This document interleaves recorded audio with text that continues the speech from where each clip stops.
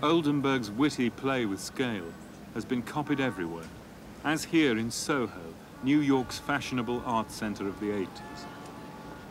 We've now reached the point where more people are exposed to art than ever before in history, not only through books, films, museums, but from the everyday artifacts around them in their lives, through advertising, through packaging, through the very clothes that they wear. The distinction between art and commodity is now blurred. So where does the artist go from here?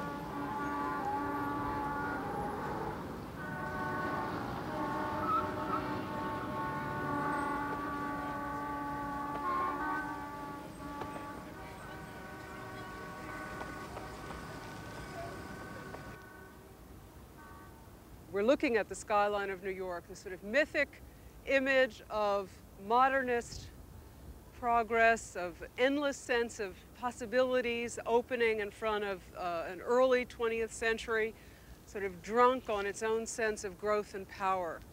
And what's interesting is that now, for us in the age of postmodernism, this skyline, this sort of mythic field of vision seems to have receded from our view, or seems to have sort of vanished into a reproduction of itself.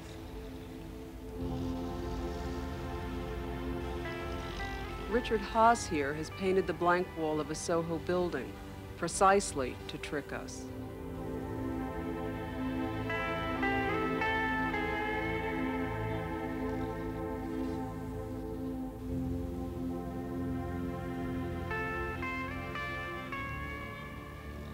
Postmodernism is a term that architects adopted in the early 70s to describe a kind of building that dropped a veil of neoclassical decoration in front of a traditional box-like structure.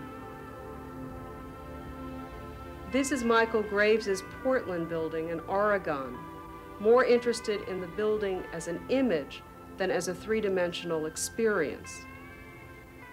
What we're really dealing with in the period in which we live is an extraordinary conformity that, despite the seeming pluralism, the seeming diversity, in fact, we are seeing many, many different reflections of the same underlying reality. And it is that underlying reality which seems to me to be at the root of what's happening in the art of our time. It's as though the world has become a kind of huge billboard or an opaque wall of images that separates us as individuals from a nature that might exist behind that wall, but which we cannot penetrate to.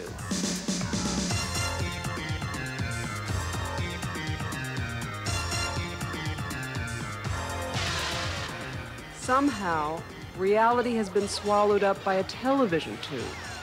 So this sort of nightmare possibility accounts for absolutely everything that's going on now.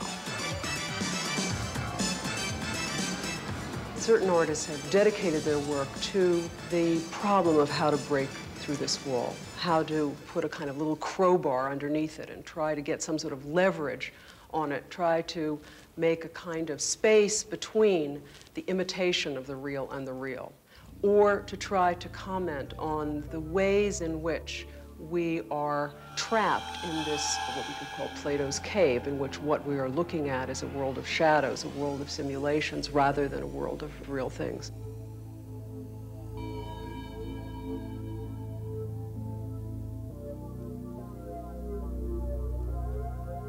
Tony Berlant confines a miniature 19th century landscape within the modern contours of hammered metal.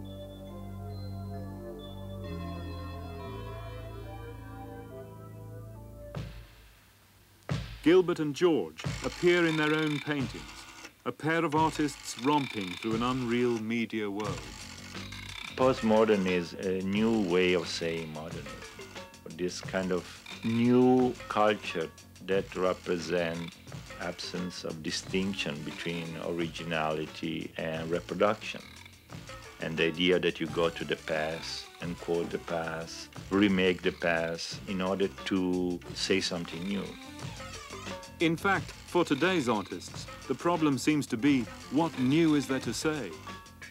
In a vanitas of style, Pat Steer takes the traditional still life genre and fragments her painting into 64 separate frames.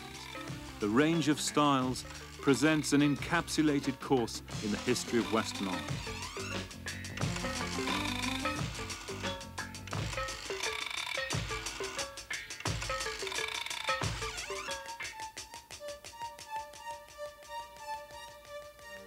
Boldly invoking the classical tradition, Carlo Maria Mariani has painted looking into a celestial mirror. The artist self-consciously winks at his postmodern audience, a public fully aware of the ironies of recycling the heroic past in an unheroic age. Here Giulio Paolini presents art looking at art. Two replicas of the most famous of Greek sculptures, the Venus de Milo, mirror each other. Beauty studies beauty in order to develop.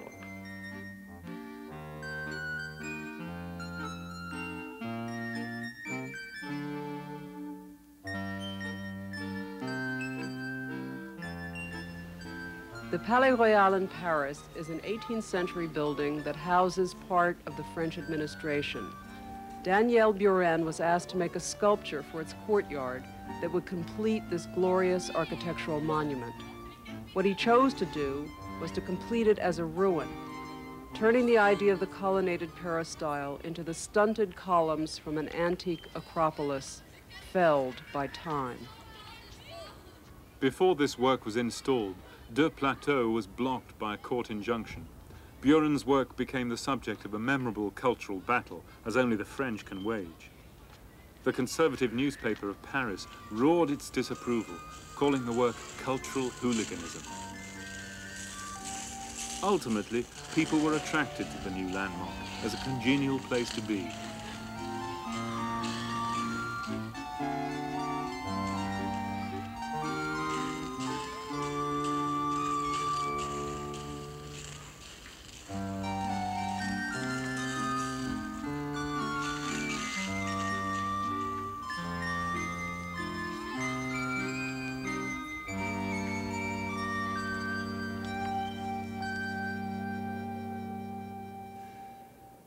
A moving example of postmodern architecture is this museum in Mönchengladbach, Germany, specifically designed by Hans Hollein to house avant-garde art. References to the Greek citadel, to the skyscraper, and to the cathedral are all successfully combined here.